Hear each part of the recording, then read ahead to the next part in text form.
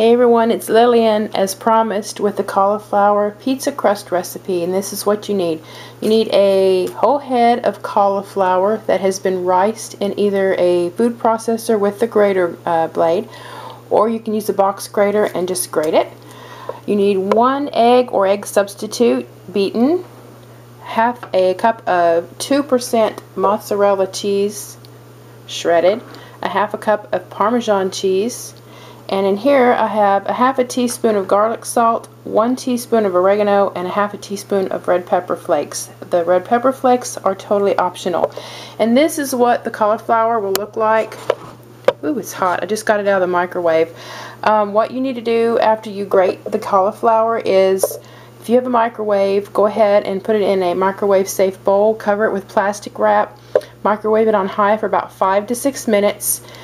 Take it out, let it cool for at least 5 or 10 minutes. Then you're going to take your riced cauliflower and put it in a clean kitchen towel or even cheesecloth and wring the heck out of it and get all the moisture out of it. If you don't let it cool for a few minutes, you're going to burn the crap out of your hands. So I'm going to let this cool because it just came out of the microwave. When I get back, I'll show you what we do. In the meantime, preheat your oven to 400 degrees Fahrenheit. Alright, here is the riced cauliflower, and as you can see, it came down a lot. It like shrunk a lot. But you need at least 4 cups of the riced cauliflower. So that's why I bought 2 heads of cauliflower. This is only 1 head. This is like 1 medium head. I got this recipe on Pinterest, so once you squeeze the water out, kind of fluff it up with your fingers first before you put the other ingredients in it.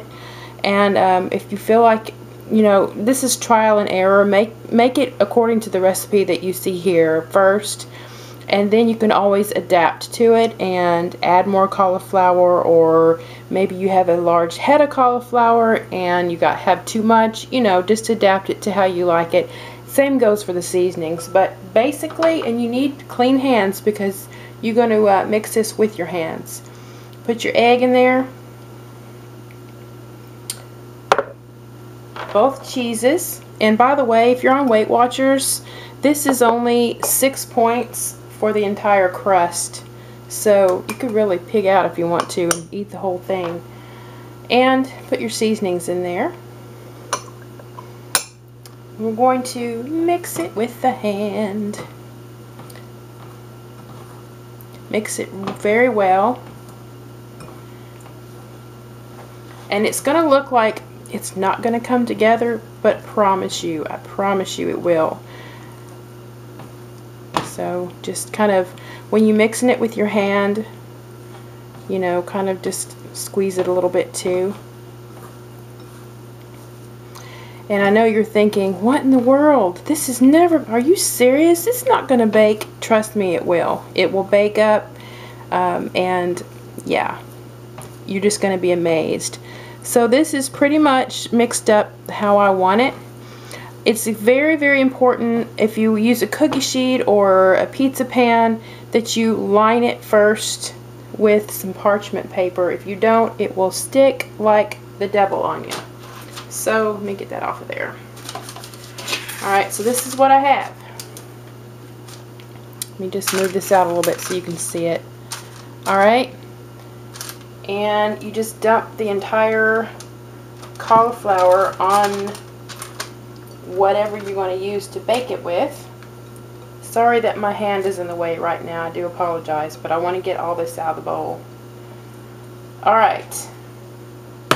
This is where the fun comes. You're going to pat it down, and you want it about 1/3 of an inch thick. This is really going to work nicely on my pizza pan, though. I can already see it. You're going to pat it and just, you know, form it into a pizza shape. Like I said, you can use a cookie sheet for this. And I actually did when I made it the first time, and it came out really well. So once you have this all patted out, and I'm going to work on it a little bit more off camera, you put it in a 400-degree oven for about 30 to 40 minutes until it's golden brown. If you see that the bottom is more brown than the top and you want the top a little bit more brown, just take you another piece of parchment paper when you take it out, flip it over, and put it back in the oven for about 5 to 10 minutes. And when we come back, I will show you what the finished crust looks like. Alright everyone, this is what it looks like, the finished product. Now, all you have to do is just keep your oven at 400 degrees and put your favorite pizza sauce on there and toppings, whatever you want, and put it back in the oven for about 5 to 10 minutes, and that's pizza. You just cut it and, you know, pick it up and eat it. This is really good, and I hope you do try it. And if you do, I would love to see a video or even pictures. Share them on Facebook with me if you're on my Facebook friends list, or you know, put it as a video response below. And if you're new to my channel, welcome, and please subscribe. I'd love to have you.